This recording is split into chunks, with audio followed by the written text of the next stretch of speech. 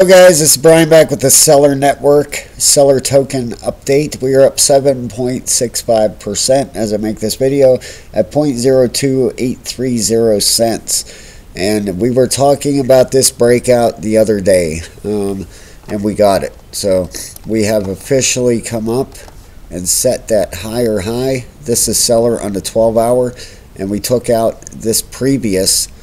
We had a double top almost forming there, and we have busted through that. So we have set a higher high, which is fantastic. That's what you want to see in an uptrend.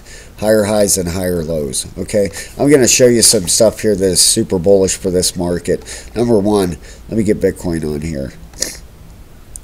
Okay, we formed this inverse head and shoulders on Bitcoin, and Bitcoin is coiling up. Look at that 12-hour RSI down at the bottom.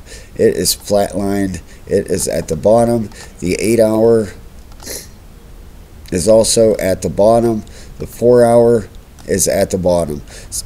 So Bitcoin is setting up for a move. Bitcoin leads this market. When Bitcoin moves, this whole market moves. Okay, so Bitcoin's coiling up, and when people get complacent in this market and oh no, another red day, not for Celer. Celer's been flying, but a lot of the other coins are in the red.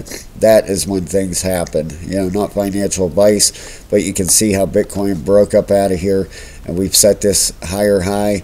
We took out this previous resistance, and now it's been ranging in here. I believe we're heading for the 30s next with this thing, and it's coiling up beautifully. It really is. Celer is really the only coin moving a whole lot today, and we're going to dig into this price chart in a minute. I'm going to show you a couple other things real quick. Here's your top 100. You can see it's almost all red out there. Celer isn't on here because they're not in the top 100 as far as market cap. Okay, Crypto Fear and Greed Index. The market cap's flat for the entire market. Volume is down 22% for the whole crypto market.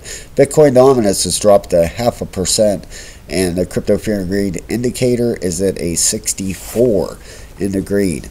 Here's your biggest gainers and losers for the day out of the top 100. Okay, and we're going to get into this chart here because one of you guys are here to see what's going to go on with this thing.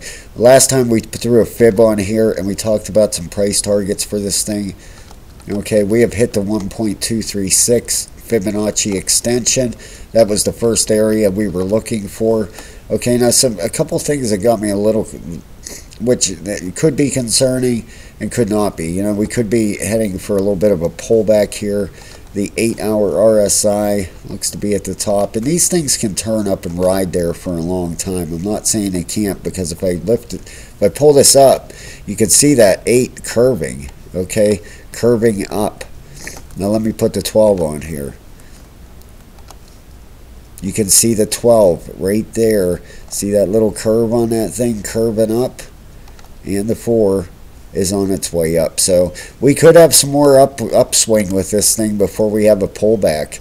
That is the way it's looking to me. Okay, we have broke out. Like I said before, I think I said it last video, don't buy big green candles. Wait for the pullback. Okay, that thing, look what happened there. That's on the 12-hour. Let me put this on the 1-hour so I can show my point. Okay, you always have your big breakout. Okay, and look at where these buyers came in. Right when the breakout happened, this thing shot up. Now you're getting your pullback.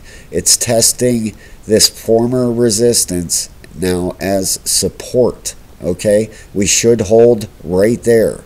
All right, that's what the breakout is.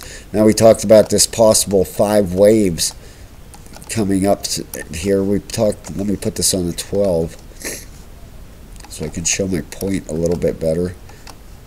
Well, we talked about this possibly being a 5 wave right in there, and that being, let's see here, we would have 1, 2, 3, 4. This could be the 5th right here. Okay, is what I'm looking at, and if that would be the case, it would kind of line up with a fib if we go up to that one. If we hit that 1.618 extension up there before we get knocked back for a minute. It's coming, guys. These things don't go up straight up in lines forever. They go up, they come down. They go up, they come down. They go up and down. That's just how the market works. Okay, so I'm going to keep an eye on this thing. Right now, Celer looks fantastic. If Bitcoin pops like it's coiling up, then I can see us heading up to that 1.618, which, where were we for price-wise as far as that goes? Because I'm going to put a marker up there for this thing. So when we make the video later, we can refer back to this price zone. Okay, that would be up in there if we get this pop out of Bitcoin. And we'll come back and we'll look at that tomorrow and see if we hit that area. That's right up around the 0.03 at 32.35 to 35.28, 0.03528. All right, so we'll look at that tomorrow and see if we get up to that area. And please hit that subscribe button. We would love to have you here every day. Got a great crew in here. We're going to do a 100 ADA giveaway next week. And all you have to do to enter is hit the subscribe button. Thank you so much, guys, for watching my video. I'll keep an eye on Celer and get back to you.